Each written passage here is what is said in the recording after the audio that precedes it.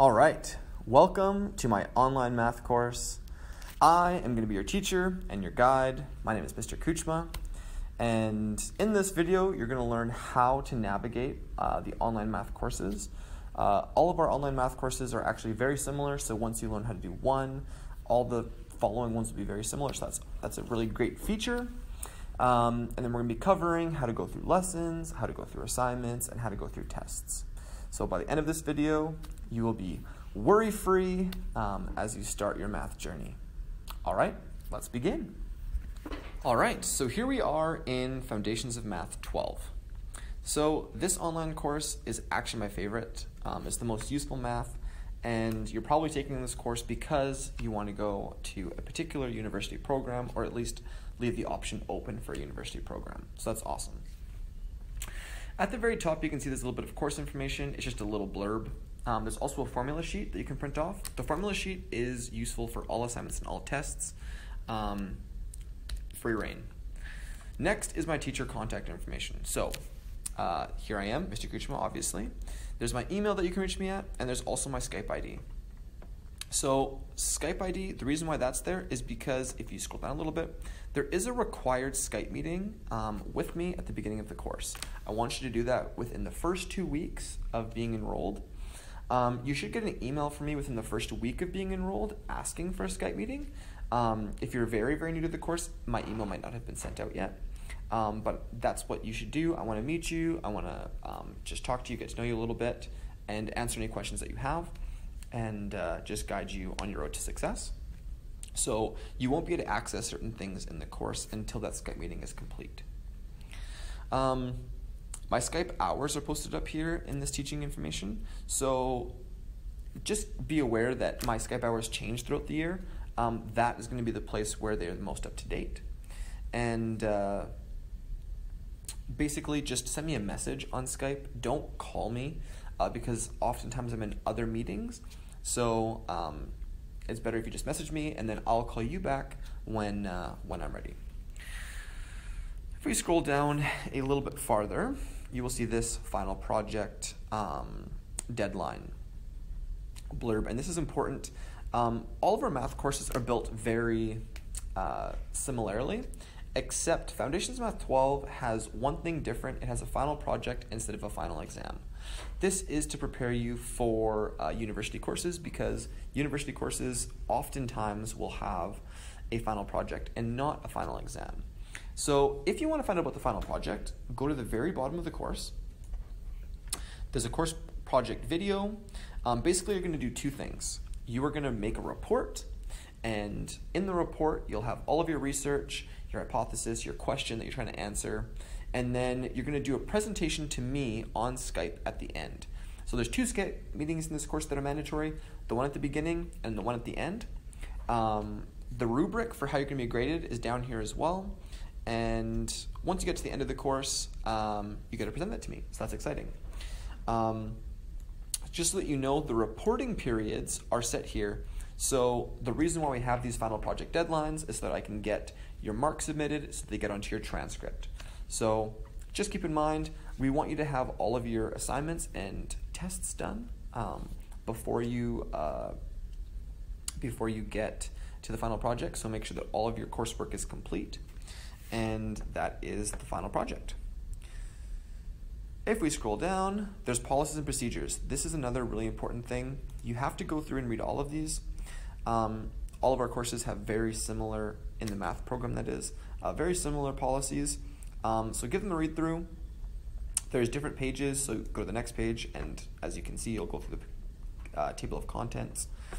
If I go back to the course page, I want to take you to Chapter 1.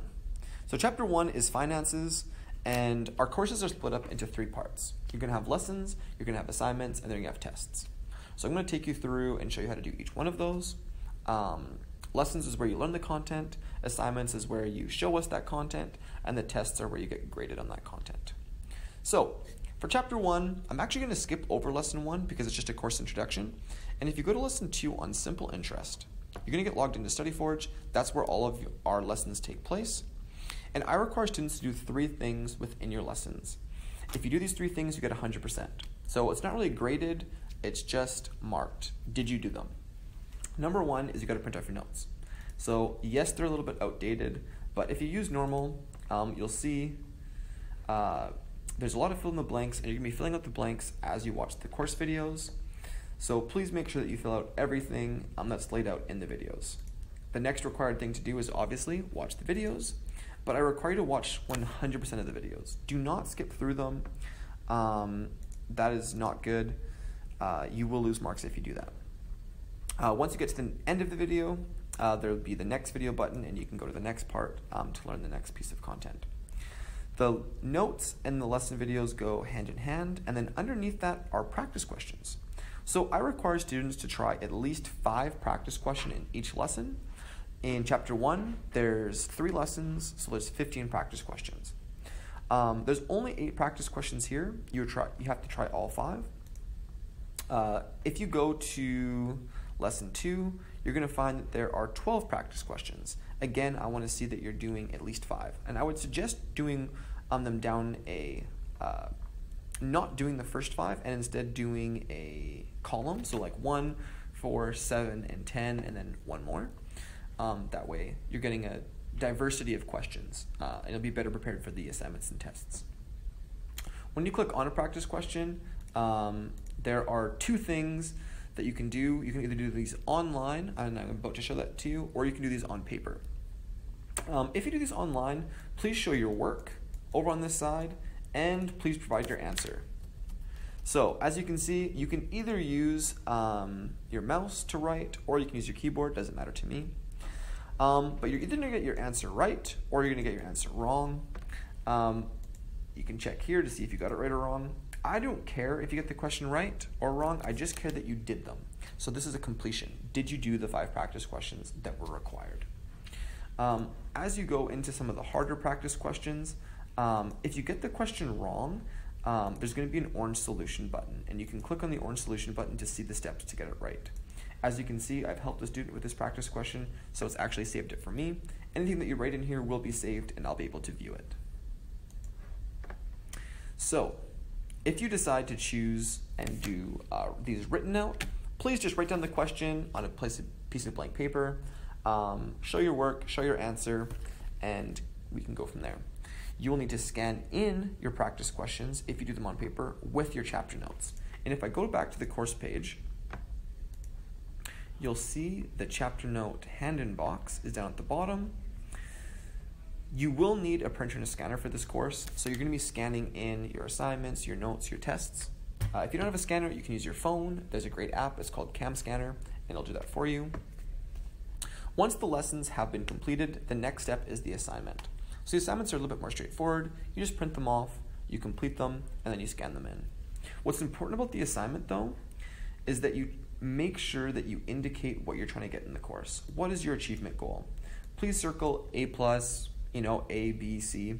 If you're just trying to pass, we're going to mark you very differently than if you're an A+ student. So that's an important thing for us to note. I do have markers that help me mark the assignments, and they are pass or fail until you pass. So you'll see you're either good to go or it needs corrections. And if you need corrections, that's okay. You can resubmit your assignment with the corrections that need to be made. In that case, you can just resubmit it right into the same hand-in box. I'll show you where the hand-in box is on the course page. It's again right here, Finance Assignments hand-in box. Now the chapter test is the last piece of the chapter, and it's a little bit different. There's actually a time limit on it. So the time limit is kind of to prepare you for exams at university and also for the final project. The final project is also going to have a time limit. It should be at least between 10 minutes and 20 minutes, just so you know. But on the test, there's going to be 2 parts. You're going to have a multiple choice section first and then a written section after. So when you click on the finance chapter test written work, it's going to take you here, and the questions aren't listed. So the questions are actually going to all be online. And as you can see, this is question 11. So the first 10 questions are all multiple choice. For chapter 1 and chapter 1 only on the finance test, question 15 is omitted. It's a question that regards Microsoft Excel, and you do not need to do it. There is a little tag here about that. But that is how each chapter functions. It it follows that same formula of lessons, assignments, and then test. So coming back to the top, if you do need any help in the course, please reach out. I don't know if you need help unless you tell me. So you can come see me during my Skype hours. You can send me an email. If my time on Skype doesn't work for you, there's also a Math TA Skype help schedule that's on the right-hand side of the course page. They're free to use. All you do is you add them on Skype like you add me on Skype. You message them like you message me. And then they'll get back to you and they'll call you and they'll be able to help you through an assignment question that you might be struggling with. And they have extended hours more than I do, which is a great little feature. So if you're trying to get a Skype schedule, our Skype meeting later on in the day, I don't have those availability, but they would. That is it for the course. So welcome. I hope you do great. Your success is my success, and I'm at the finish line waiting for you when you get here, but I'm also your guide along the way. So I hope that you have a great time on this math journey.